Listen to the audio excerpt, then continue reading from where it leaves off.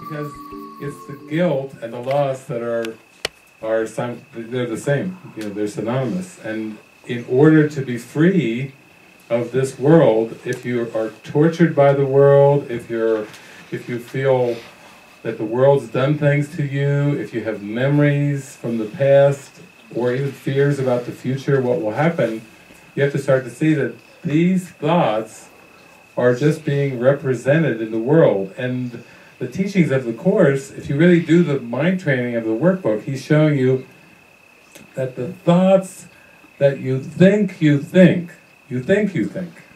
and the world that you think you see are identical. They are absolutely identical. And that's why we have to forgive them, that's why we have to release them.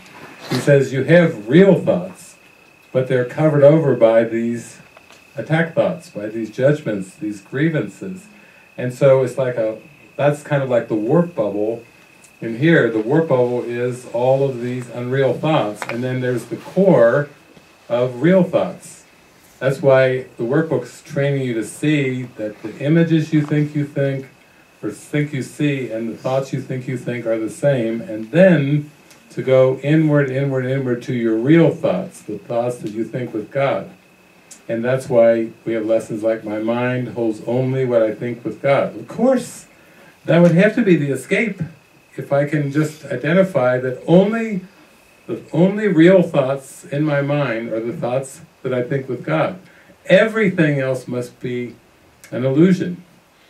And that's where the detachment comes in. When people talk about meditation, sink down beneath your everyday stream of thoughts.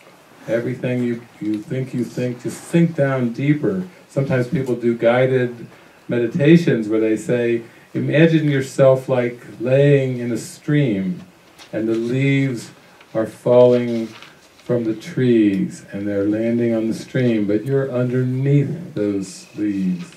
And just watch those leaves go by. Don't identify at all with those leaves. Those are not who you are. Those guided meditations are all designed for at the same thing, to disidentify from those thoughts. And we've talked before, if you think you're identified with behaviors and images, even more of a close identification is with the thoughts you think. If you are thinking judgmental thoughts, and you identify yourself as the thinker of those thoughts, how could you not feel guilty?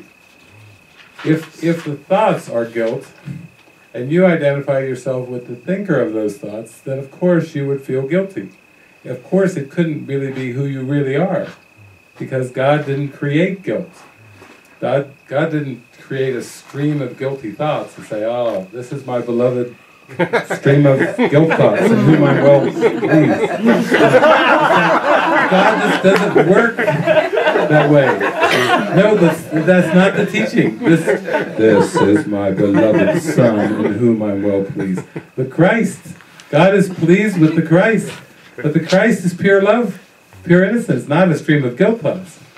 So this is why the most important thing you will ever seem to do in this so-called lifetime is mind watching and mind training. And if you think really about all the things you put your energy into, or even if you look back at your so-called dream life and the past, and you think, well, what did I value here? What did I put my investment in? What was I pouring my energy into? You can see it was into a bunch of things. It was pursuing a bunch of pipe dreams. It was holding on to these kind of concepts and pursuing the concepts, believing that, oh, if I just reach such and such, then I'll be fulfilled. You know, Jesus says in the Course, he says, the one thing you must learn about these ego goals, these goals that the ego has given you, is that when you have achieved them, they have not satisfied you. Think of all the goals we've set. We actually were told that goal setting was good, right? What are you if you don't have any goals? A lazy, no-good, rotten bum is what you are if you don't have any goals. And now we're working with the Course, and what is it asking us to do? Give up all of the goals. You know, because when you start to live as if you're giving up all your worldly goals, and your one goal becomes present peace, that's your one goal. It takes a while to practice that because we're always associating goals with the future, right? But if now we've got to learn how to have present peace, it's a different kind of goal.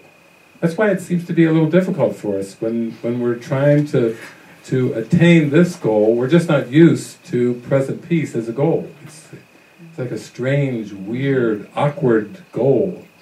You know, that you can see the ego going, oh, come on, you know, what a waste. What a total waste. You could do something really productive and present peace. But you see, that's what you've got to face. And as long as you have that doubt thought like, yeah, right, what a goal, then guess what the world is going to act out for you? It could be your parents, it could be your neighbors, it could be your spouse. What? What's your goal? Your goal is present peace? You know, anyone can act it out, like, you know, for you, because it's just the thoughts are projecting the world that you perceive. And if you have doubt thoughts about present peace, guess where they're going to show up? Everywhere. Everywhere you look. Everywhere in the world.